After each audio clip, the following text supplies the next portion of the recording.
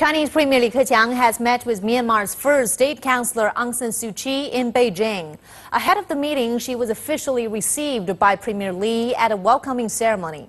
Li said China hopes the two sides would press ahead with the major cooperation projects, including a gas pipeline and the Midstone Dam.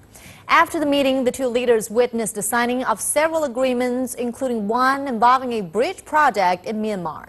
Suu Kyi is on a 5-day official visit to China. It is her first major foreign trip since the new government took office this April.